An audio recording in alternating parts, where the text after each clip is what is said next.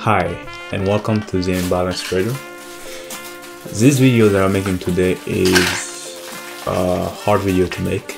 It's something that is very personal, and this year I have a goal.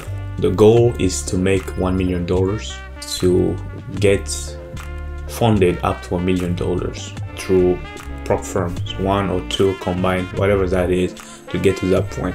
And in process of doing that, I decided to document and record everything that goes into it until the end of the year, which will be a goal and a dedication for this channel. It's going to be a series of documentation of the ups and downs, the losses, the psychology, and everything. It is something that is hard because, you know, when you are posting video about trading and you want to create a community that is informative and trading friendly, you want to show your skill in the market and the things that you know that you have learned and accumulated. You want to show it to other people, right? So that they can stick, they subscribe to the channel, and you grow a community where you guys can learn, you guys can share stuff, and then you can inspire someone else like you have been inspired before. Hopefully through that process you reach your goal as well as you inspire someone else on the way. However, most of us don't really show all of the losses that happen in the market, all of the breakdown. Like, you may take a trade, you have bad trading days. We don't show that part. And in the process of recording this challenge, I know that those are things that may happen throughout the process, and just being vulnerable, showing that part of trading that is not always rosy, but we still believe that we can make it, and then we still trust in our process, in our structure, in our trading plan to make it happen. I have my goal. I just stated my goal earlier. So the goal is to hit $1 million in prop firm trading. And the process of that starts with one challenge, passing one challenge at a time and moving on to the next one. So this is going to be a mini series of a lot of episodes. You are going to see a lot of episodes of this mini series coming up, but every single series is important for me as a person, for my authenticity, for the genuinity of what I want to put out, and to find my true self, right? Not just hiding behind the nice way into 15-hour risk-reward ratio on the trade, but showing the human part of trading, that it's ups and downs, but as long as you're resilient, you can make it. And that's what I'm setting out to do with this video. But before we get to that point, I want to disclose that I've already started the challenge a week prior to this video. This is a Sunday of January 8th, and ideally that should have been the beginning of the trading, but as you know, in trading psychology, you get greedy and stuff, you get in the market and you do something stupid, and I did that. So currently the account is down 2% because of the trade that I took last week, being ignorant of the news. And yeah, I didn't trade NFP, but just being ignorant of news and just going in the market recklessly. I had good bias, but I just traded at a bad time in the market. I will show you guys, like, where the account is at and what are my trading plan for this challenge and how I am planning on passing the challenge. So in total, I got 42 days on the channel because I bought the challenge by the end of December, and my Forex fund was doing a promotion where if you buy a challenge in December, they will give you 10% off plus the 12 days extension. So instead of getting 30 days, you get 42 days for the challenge, which is what I got.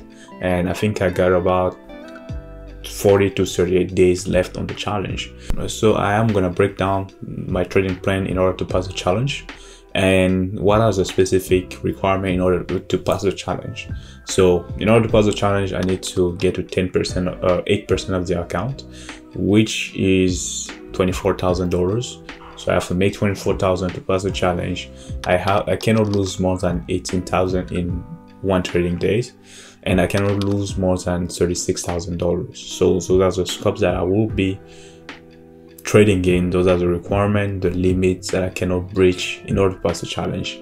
Now, what are my trading plan? My trading plan are pretty simple. I already have my structure built way before starting the challenge, so I know what I'm going to stick with. The rules for me are pretty simple.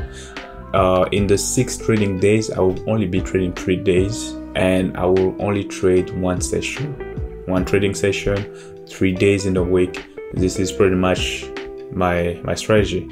I'll be trading Tuesdays, Wednesday, and Thursday. I will only trade New York session, which where I live right now, that will be 4 a.m. Pacific time, and that pretty much 7 a.m. in New York. And then in terms of risk per trade, I'll be risking 0.5% or less, because I'm already in drawdown, so I don't want to lose more than what I already have. So 0.5% risk is something that is manageable for me, so about $1,500 per trade. Then the number of the trade that I will be taking in a day will be 1 to 2 trade, minimum 1, maximum 2. We're not going to try to push ourselves and take too many trades just to pass the challenge. I got 40 days. I'm going to take it as slow as I can, and then as efficient as possible in terms of my entries, in terms of the number of the trade that I'm taking, and then in terms of the frequency of my trading. The more I trade, I know that the more I'm putting myself at risk. So specifying those things for myself makes it much easier for me to get the challenge, and then to feel confident with my trading plan, and going into the market feeling confident, knowing what I'm doing, and then knocking the challenge down. Now, in terms of risk to reward ratio, I know that I can say that, okay, I'm aiming for like 1 to 3 or 1 to 5 risk on every single trade. Those are something that is really possible during the trading session. However, the minimum risk to reward ratio that I will have on the trading on each trade will be 1 to 2. 1 to 2 risk to reward ratio, 1 to 2 trades per day. This is something that I can manage, and then I will aim for a 50% win rate. I'm not trying to tell you that I got a 100% win rate strategy. I don't. I'm not too sure about that. But I think 50% is something that I can aim for, and it's plausible and it's manageable. I'm not gonna put myself into, like, you know, all of the pressure of making every single trade. However, I'll understand that there are some losses that will come in a way. So 50% it is what makes sense. 1 to 2 risk reward is what makes sense, which means in the worst case scenario, I will have 4% left on the account, which will lead me to get a repetition and reduce that to next month or whenever I'm ready. However, when I say minimum of risk to reward is 1 to 2, it doesn't mean that every single trade is just gonna give me 1 to 2. 1 to 2 is where I take my partial and cover my trade. But there are gonna be some runners, and the runners are gonna be the things that I will be counting on to pass the challenge, because I know with my plan I can either be a break-even or 4% of the account, which means I can retake the test. And with my runner, I know that my runner can put me up another 4%, will make 8%, and I can pass the challenge by then. So this is a trading plan, nothing too crazy. In terms of trading strategy, I will be using ICT 2022 mentorship entry technique, which is on YouTube. Everybody can go and check it out. I'm more comfortable with it. I tried it, it works. I've been trying it. I use it to pass my first challenge, and hopefully it will help me pass this one as well. So that's pretty simple. The currency pairs that I will trade in terms of Forex is going to be Euro USD. I'm not touching any other pair because my trading plan kind of like restrict me to only one pair. I don't want the distraction of 20 pairs or 20 short at the same time. So I will be focusing on Euro USD alone. And in terms of indices, I will be focusing on S&P 500. You will see in my analysis that I will be having US 30 and Nasdaq on the chart as well. However, I will just use them as indicator for me to have a grasp of the market, and have a narrative on how price is moving, price action, etc.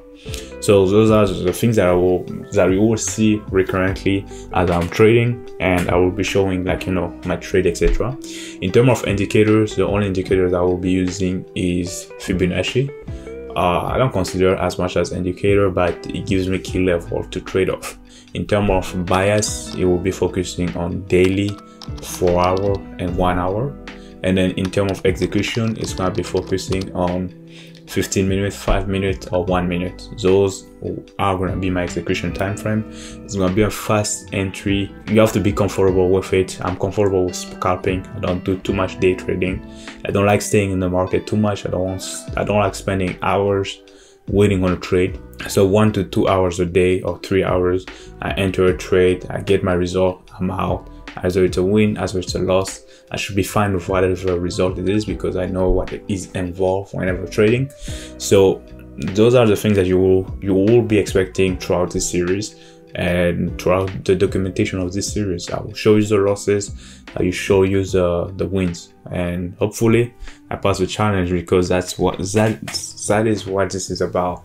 It's about showing other people that the things that we have been working for and hoping can work, and that if you put in the time, the work, it may happen.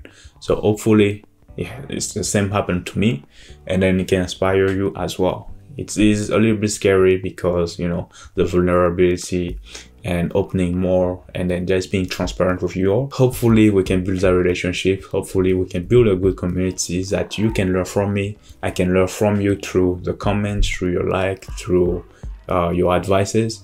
And then, there are a lot of bad things already going on in the world. So as long as we can contribute to each other's growth, that's for the better, right? And then lastly, one thing that you will see today is going to be the regular Sunday backtesting that I do before I get into the week, which are just like, regular trade analysis, getting ready for the week, and then what to expect, speculation, fundamentals. We're going to touch a little bit like on news, because most of the time when I trade impact news. So you will see me analyzing the news as well and what is going on in the market. And I hope I got you guys' support. And just a reminder that I'm doing this for me as well. I don't want to come out here on the internet and lie to you guys and lie to myself as well, because I kind of felt it when I was starting to post video on YouTube. I had a couple good months of good streak where I was, doing a week. I was showing streak of 15-hour trade wins, etc. But then the moment I start losing, it becomes hard to take the phone, shoot that, and post it. And it's kind of scary, you tell yourself oh god, I don't get this shit at all, I'm a phony, etc. And you feel kind of shameful in a way. And I think the point is just to be transparent. Don't want to be another fake out there, and just giving what is right, what is true, what is happening when we're trading in our life and on a daily basis. And as long as we can make good content, we can inspire other people, I think it's for the better. For me, the journey has just got started. You heard my plan, and that's something that I'm really excited about, and I think I can make it happen in this year. So let's go, man. Let's get it done. Let's get it through. Keep following the video. You will see update every single week. It's gonna be a weekly basis videos on how the weeks are going, how close I am to passing the challenge, and what are the things that are happening, what are the lessons I'm learning. And then I will be putting the little gem, the knowledge from experience out there as well. So hopefully, if you like it, if you like the journey, like the video, subscribe, share it to people that that have been in trading and needs that kind of inspiration. And let's go, man. Let's get it done. Until next time, I wish you good trading.